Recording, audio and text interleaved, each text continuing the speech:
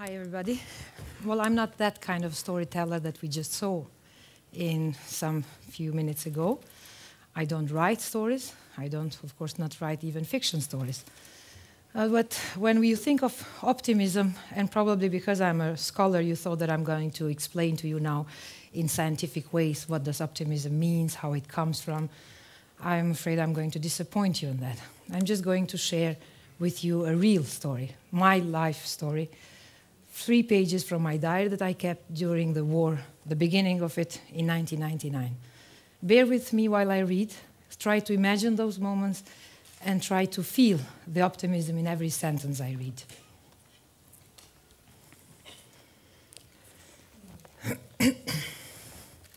24th of March, 1999. It is going to happen. Just 5 minutes ago, Barda, my sister, phoned us from Spain. She said that the war aircraft left Aviano base to bomb us. We have asked for this. We have prayed that this happens. She was crying on the phone, and the only thing I could think of telling her was, I'll speak to you tomorrow. I went to put on the Aero News, and I saw, it's true. I can see the war aircrafts myself leaving the Aviano base. We have made some preparations, but really we don't know what does the war and the bombing looks like. I have heard about the Bosnia situation. I have seen many movies, but now that we are just some minutes away from this actually happening, I do not know what to feel and what to do. My father has taken care of securing the windows so that they do not fall on us. My mother has prepared us a small runaway package in case we have to leave the house and flee. Me, my 4-year-old daughter, my father, my sister, and my youngest brother are sitting and waiting. What are we waiting for? No one knows. We have only planned to stay together and hope that we will survive. I have taken care of all measures to save my daughter. I have put a letter with all info who she was and all the other details, some photos of me, of her father, and some phone numbers, just in case something bad happens. I guess a mother instinct makes you think first about your child before other things. I'm known as a person that does not panic. I take things slowly and peacefully. But tonight, I do not know how to express the mixture of the feelings I have right now. I'm happy and yet sad, courageous and frightened at the same time, scared but quiet. I have wrapped my daughter with 2 blankets and have put her between 2 sofas in the living room of my parents. I have ordered her to stay there and not move until I say so, or until I go to pick her up. As I'm writing these last lines, Pranvera, my younger sister, is making photos. She must be crazy, I thought. At these moments, she thinks of taking photos. She says she wants to capture the moments and make an album after. She's a bit crazy, I thought to myself. But then what am I doing? I'm writing on my diary. I must be just as crazy as she is. For whom am I writing this? Who will read this? And if they read it, will they care? Maybe. I'm sure someone will find it interesting how these final moments before the bombing were felt from a woman, young mother, a musician who had dreamed of playing piano at concerts in and out of Kosovo. Is this the end of my dreams? I hope not. I believe not. My daughter has already asked me when this will be over. I told her tomorrow, so I have to hope that tomorrow comes. It started now and I feel frightened and I do not know what will happen with us. I cannot continue to write anymore. The lights went off and I still hear the voice of my daughter crying and screaming. But I'm telling her and myself too, hang on, my dear. Tomorrow this will be over. 25th of March. Oh, what a night. I cannot believe that this was it. I thought it would be more terrible, but there were some loud noises, some big explosions, and that's it. I have not slept the whole night long. I could not. My daughter had slept there between the 2 sofas. When she woke up in the morning, she asked me, Mom, is it already tomorrow? Yes, I said. And I felt so happy. I love tomorrows. We watched the news during the whole day. There were many bombings throughout, and some people left their homes already today in the morning. I enjoyed the morning today. It was so silent, and I had a coffee with my sister. We laughed about our crazy and panicking behaviors from last night. But we were glad, so glad that we made it. I still do not know how it's going to be the next days, but I decided to celebrate one more day of my life. Life is worth to live it, every minute of it. I promised to myself that if I make it, If I'll be alive after today, I will make sure I will celebrate life, enjoy it in any way I can. I look at my daughter smile in the morning. She really thinks it's over. She's playing with her dolls. She does not understand what is happening. She's only happy when I say to her, Glenda, tomorrow we will do this or that. Today I promised to her that tomorrow we will go to see her grandparents living 2 blocks away. I was not sure if I would be able to go there, but we are staying only home and I only just shortly went out at the garden to smoke a cigarette with my sister. But I'll try to make the wish of my daughter come true, because she hangs up to tomorrow's, and I'm too in a way. At this moment I remembered this movie I had watched a long time ago. The red-haired Annie singing, tomorrow, tomorrow, you're only a day away. But it's getting dark and the bombing might start again soon. But tonight I'm more peaceful in my mind and heart and more hopeful. I'm more confident that I'm going to experience many more tomorrows. I have to be, for the sake of my daughter at least. I brought her to life, I gave her life. I have to make sure she lives it and enjoys it. 5th of May 1999. It's my birthday today, the 27th birthday. I feel happy despite the circumstances. We had a small birthday party in our new tent here at Stenkovec camp. We had initially been placed in a tent with 80 people. Then only a few days later we were placed in another tent where only 30 people were living there. Yesterday we got our new home, a whole tent only for 3 families. We are quite happy. At least we are not so much squeezed here. I have 3 improvised beds in my side of the tent, for me and my daughter, for my brother, and a cousin of mine. They are young, 18 and 19 years old boys.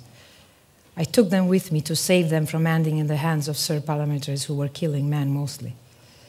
I have 3 children now, my daughter and the 2 of them. I have to take care of them. Their lives are in my hands now. The other 10 inhabitants living with us were 2 brothers and their wives, also from Prishtina, a very good family indeed.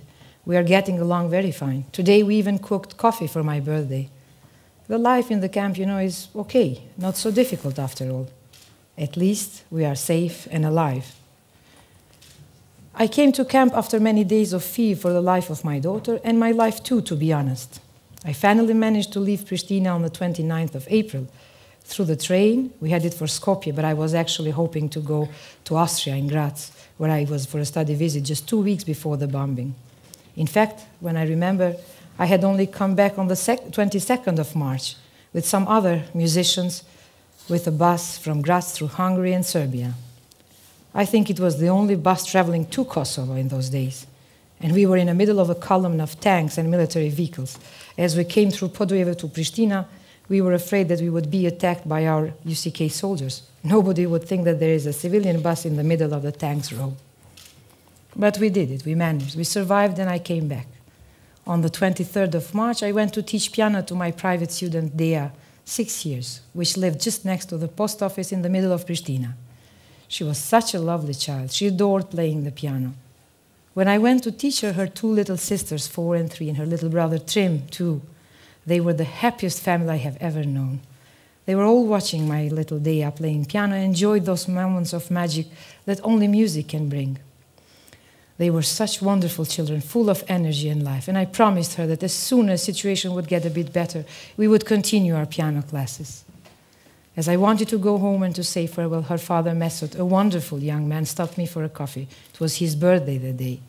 He wanted that we all celebrate together. He was not afraid at all of the war and the bombing. I'll stay here, he said. I do not have where else to go. This is my home. I found out later from my mom when I called her one day from the camp phones that their house was bombed when the PTK building was bombed. Only little Trim and her grandmother had survived. My beautiful and lovely Dea was not living anymore. Neither her 2 other sisters and her parents did make it. I remembered the birthday party, his last birthday party. I thought I would never be able to teach piano anymore. As I wiped the tears running through my face, I prayed to God that Dea and her family rest in peace in heaven, if there is one. But I promised to myself that I would celebrate my birthday in any circumstances. As we were celebrating my birthday today with a fresh-cooked Turkish coffee in our new tent, I suddenly heard my daughter's cry outside the tent. She's having a stomach pain, but not only her. The 2 boys also. Fatos, my brother, says he feels that his stomach is like an aquarium. He's right. We have been eating fish every day. Our daily food is fish cans, some onions, bread, and milk. I've never eaten more fish than this last week since we were placed in this refugee camp. I did not know what to do to ease the pain of my daughter. I went out of my tent and tried to get some help. An old lady sitting in front of the neighboring tent asked me why I'm so worried. I told her my problem. You should feed her yogurt, she said to me. Yeah, I said with cynicism. I do not see a shop here in the camp. There's no need for that, she told me. Do you have the milk of the day? Yes, I said. Have 2 packs of 1 liter each. Good, she said. Bring them here. She took the milk packs, opened those at the side, took a pot of yogurt she had for herself, and put 2 spoons of her yogurt in my milk packs. Close them now, wrap them with a cloth, put them up on the tent so that the sun can warm them up, she ordered. I did everything she said. After a few hours, I opened the milk. What a surprise. It became a very thick, fresh yogurt. Hooray! My daughter's pain will cease. And it was my birthday after all. What better present could I expect? In these circumstances, even a fresh-made yogurt in the middle of a refugee camp is quite a treat, you know. I felt privileged and blessed for being able to celebrate life. I will never forget this birthday. An amazing day to remember. Everybody is asleep now as I'm writing these lines under the light of a candle and a beautiful moon shining outside. I look out of my small tent and I see the clear sky and many shining stars. I will sleep tonight with a happy feeling. Tomorrow, it seems, will be a beautiful day.